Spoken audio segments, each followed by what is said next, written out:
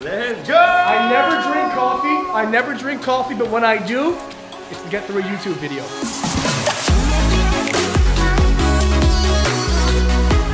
What is going on, ladies and gents? Justin Wall here, founder of Beyond Six Figures, and one of the many things that I'm asked every single day is, Justin, am I at the point where I'm ready to start investing?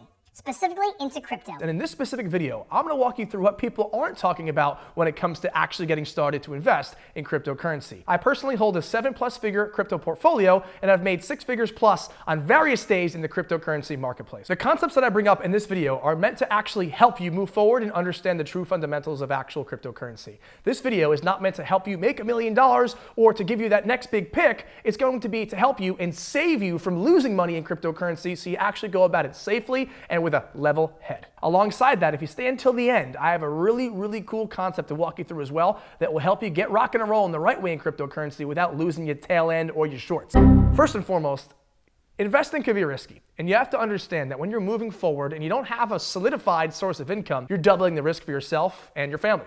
You want to make sure that if you ever venture into anything like this, cryptocurrency, stocks, etc., and investing in anything, to be quite frank, you want to have concrete income. With that being said, it minimizes your risk and allows you to obviously move forward and obviously invest into things without having a back against the wall mentality.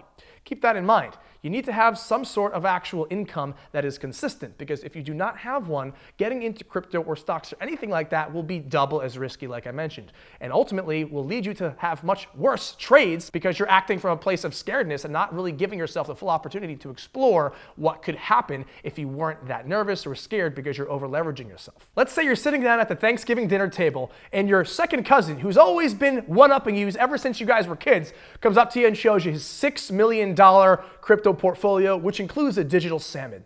And that's giving you massive amounts of FOMO, or fear of missing out, which leads you to want to go ahead and buy into the market.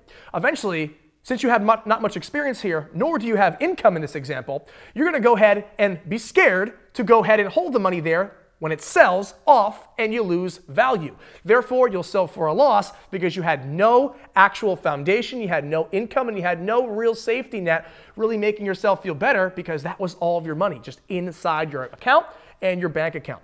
This is why it's so important to make sure that you're actually having a proper and sufficient income that is consistent, allowing you to make better trades, learn properly, and not act emotionally in a marketplace like cryptocurrency because you're having your back against the wall. Keep that in mind. How are you supposed to learn if you're having the back against the wall mentality the entire time as you invest?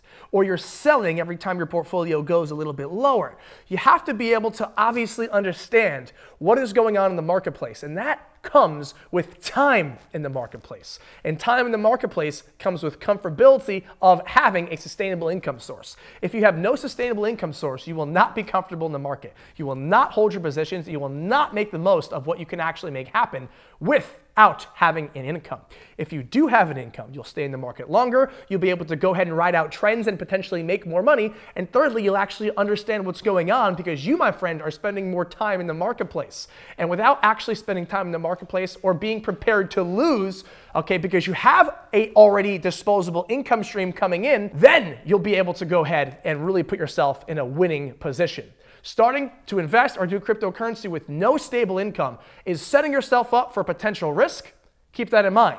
Many people have made the most out of it and have done very well, but I want to make sure that you take a second thought and to make sure you're actually getting into these markets safely, properly, and intelligently to make sure that you lose as little as possible and you make as much as you can. Time in the market is more important than money in the market because you'll actually understand what's going on and develop more of an education for yourself from scratch. Because I know a lot of us watching right now are not very experienced in cryptocurrency and you're self-taught, right? Keep that in mind. So it's always great to have less stress and less risk by having that consistent income coming in every single day, week, or month that allows you to invest properly and allows you to lose and learn and allows you to actually not have a back against the wall mentality. One of the major things that I want to bring up here is actually learning business, sales, and marketing skills before you ever really dive deep into any business or any market or anything for that matter.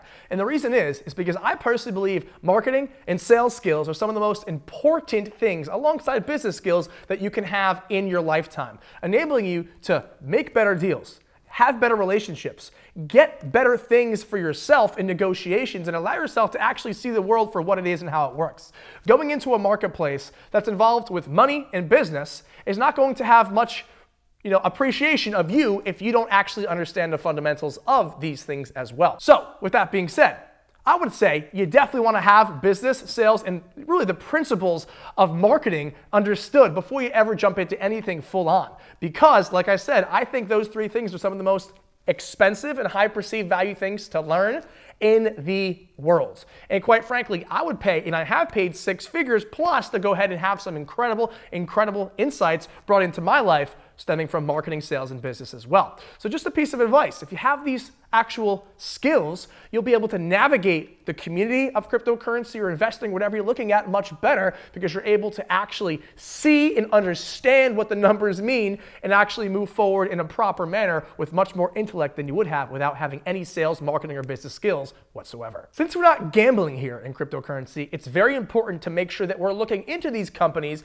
and are understanding the fundamentals and the concepts that they bring to the table. With that being said, if you have no sales, marketing, or business skills, how are you supposed to read these charts? How are you supposed to understand what liquidity means? How are you supposed to understand what the market cap is? All of these basic terms are basic, but may sound advanced if you don't have a background of the slightest in business, etc. Which is why it's always important to make sure that you do have a proper and fundamental background in marketing, sales, and business before ever jumping into something as volatile and really important and serious as crypto. Now, does that mean if you don't have a massive business or huge income that you can't get into cryptocurrency? No, it doesn't mean that. But what I'm going to say here is I want you to be very, very cautious, and I want you to be very, very intelligent with the moves you make. So here's some examples of what you can do. Instead of just buying the top with massive ape positions and aping in, so to speak, what you can go ahead and do is dollar cost average in with low amounts of money. Okay, for example, you shouldn't be having any more than 10 to 20% of your net worth in cryptocurrency. And that's typically what people would say before this huge crash. So who knows what happens moving forward? Now's the time to start buying a little bit, but not expect return. Okay, if you're buying when the market's down, you should understand that the actual money that you put in could still go lower. The ideology is you're de-risking yourself because you're able to go ahead and buy at a lower point in speculation that the price will go higher. So for those of you who are looking to get in but don't have a massive income source right now, definitely dollar cost average in low, okay, with low amounts. What that means is on days where you're 20, 30% down across the market, those are safer days to go ahead and invest. Okay, I would not recommend doing anything when the market is massively green and you're very new to this investing space. Keep that in mind. All of this is not financial advice. This is just based off of my experiences and what I've done in the past as well. Keep that in mind. One of the major things I'd also say as you guys move forward is to make sure that you're keeping an eye on your investments as well. Play it as a long-term investment if it's a long-term investment. Play it as a short-term investment if it's a short-term investment. Make sure that you have a plan to get in. When you're buying in, making sure that you're buying in on large dip days, not high days, and making sure that you actually have a plan to sell. That's the missing piece that so many people forget about. They don't know when they want to sell. They know when they want to get in. They're happy as hell when their money's up, but they don't sell and they lose it all. Make sure you have a plan to get in, you have a plan to trim, you have a plan to sell. Okay, these are all very basic things that I'm sure you could get tons of information on YouTube, etc. I'm not going to go super in depth on the actual technical analysis on all of these things as well today, but I want to make sure you guys have the proper concepts as well so you're able to go ahead and hit the market proper when you're ready and have a proper income source to make sure you actually do the best you can. So, ladies and gents, after you went through today's video, you probably have a really good understanding as to my personal concepts and beliefs when it comes to investing into cryptocurrency or anything for that matter. And keep in mind, I'm just some guy on YouTube. You probably should not listen to anything I say. You also should not smash the like button. You also should not subscribe, and I will definitely not see you on the next one.